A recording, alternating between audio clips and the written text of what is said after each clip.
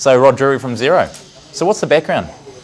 Yeah, so I've done a whole lot of things before. What we're doing with Xero, which is different though, is we were able to sort of tell people to back our track record and put money in at the start of the business and get 50 smart New Zealanders to build something which is really cool. So we're doing online accounting for small businesses, which we think is one of the hugest markets in the world. If you think about sort of market size, you've probably got all blades of grass, then you've got all consumers, and then all small businesses. And it's one of those spaces where there's a technology change happening. We're moving from installed desktop software, where the business processes are around being having you with your own data but not able to share it easily with other people, to how does the internet change all that? So we're seeing this massive transformation. We haven't seen any of the incumbent players in the last generation move credibly into the space. So we've been able to put the resources in place to have 50 smart New Zealanders, and we're starting to build a significant business. So now you've got a public company. Craig Neville Manning mentioned before about Kiwis most often just self-funding and going on a little proposition. You've bitten off the big chunk, gone to get the big money and made a public company. Has that been something you intended on doing?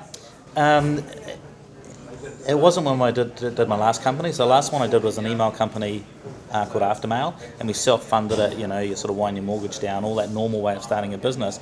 And you finally get to a certain point where you have a choice. You either go and raise money through VCs, which can be quite hard, and then you have to go again, all those sort of things, or a trade sale. We saw a pattern there that there were sort of mid-size US public companies that were doing an R&D acquisition model.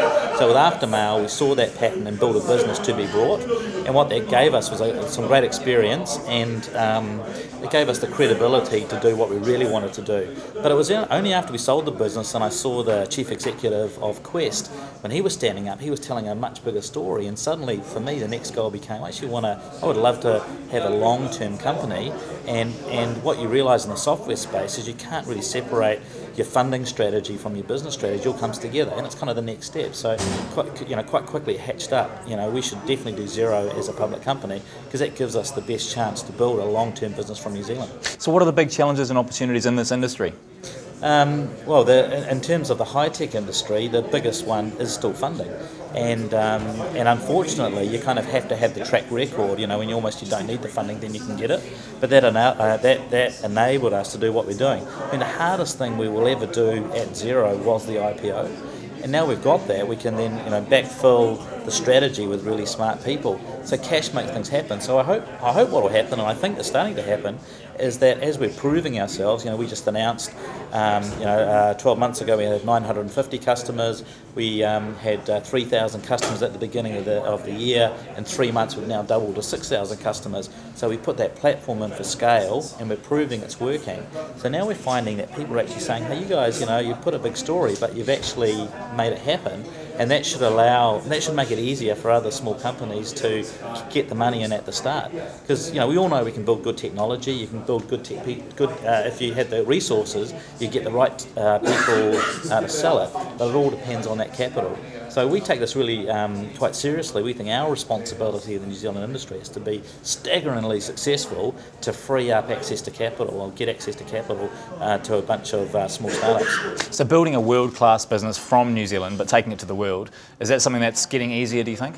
Now with the internet, not for all businesses, but if you look at what the technology now allows you to do, building scalable businesses, and we have a lot of experience in that, inside the New Zealand network, and in the New Zealand software scene, we've seen TradeMe, a spectacular business where we saw what happens when servers run the business. So now we can take that, the software as a service wave, whether it be enterprise software as a service, whether it be consumer stuff or the small business stuff that we're doing, is a huge opportunity for us, because it's all about brains. Your brains write software, and it's not just the software to solve the business problem. The software is running the whole business. So that allows you to really, really scale.